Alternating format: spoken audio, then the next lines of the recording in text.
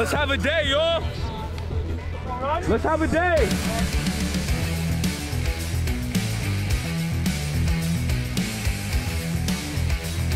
Go. There you go. Yeah, it's great to be back out here. It's always it's neat to see when you see guys that put in a lot of work and see how their bodies change, how they're moving. The first year guy versus second year guy, the newcomers trying to absorb it all and seeing some of the things that you saw on film, and then the guys that maybe redshirted and are really starting to figure it out, and then you can see the confidence starting to blossom. And of course, your veterans out here, you know, taking the leadership role. Let's go, boy! Keep working. Come on, two.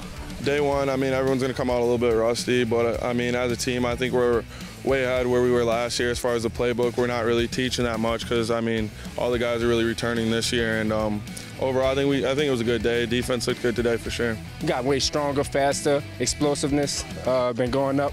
So, hey, we ready for action, man. We just try to get this camp rolling. You know, everybody got to run to the ball. We need all 11 guys to the ball, you know, running on and off the field. Sense of urge has got to pick up a lot, you know, because the type of team we want to be, we want to be the MAC champs. So come August 31st, we ready for Minnesota.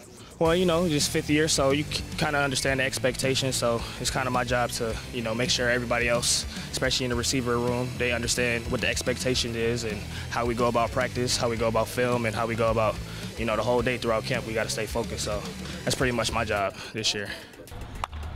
Go get it. Go! Right now, we got Jayhawk and Emmanuel Reed. I mean, those two guys came in with me, so I'm real comfortable with them. I mean, from the beginning, I've been taking reps with them, so I'm real comfortable. And a lot of people talk about losing Jordan, but I mean, we returned 4 of the 5 offensive linemen.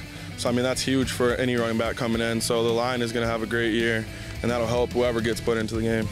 In the time that we've been here, I think we're starting to see our leaders emerge. And you know, you're looking at guys like Jamal Island and James O'Hagan, Tyree Jackson. Those are just some on the offensive side. Damone Harris, Khalil Hodge, Jared Franklin's been again just such a. Those are some of them just there. But we've got a.